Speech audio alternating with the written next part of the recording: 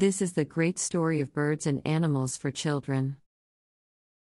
Long ago, a crab lived in a lake near a forest. Crab's best friend was a swan which was living near the lake, too. They were living happily in their places. One day, a snake came to live near the lake. My dear friend, since the arrival of the snake, my bad time has started. It is eating all my eggs. I cannot fight the snake. Please, help me, find out a plan by which we get out with the snake, said the scared swan. There was also a mongoose living nearby. Dear friend, I have an idea. We will get some fish from the lake and throw them one by one from the snake's house to the mongoose's house, suggested the crab. Crab and swan caught some fish from the pond and scattered them from the snake's house to the mongoose's house. Then, they watched the movements of the mongoose from their respective houses. Hi, smelly fish.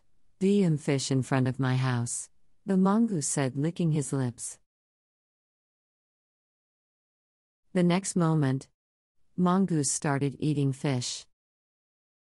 Following the trail of fish, he reached the house of snake. My enemy is here. I must kill it, the mongoose said to himself. A big fight broke out between the snake and the mongoose. The snake was killed. Now, the swan and the crab were happy. The next day, mongoose came there for more snakes. But, instead of snakes, he saw the swan egg. There are some swan eggs. I like them very much.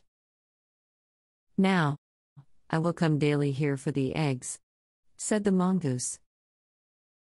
The swan and the crab became helpless. By their foolish action, they had invited a new enemy which was more dangerous than the previous one. They were left with no option but to shift from their homes. They always remembered the lesson that mongoose had taught them. Moral of the story: thoughtless actions lead to disaster. Here is a short visual depiction of the best story of birds and animals: Crab, Swan and the Snake. See the story video below. Story of Birds and Animals video.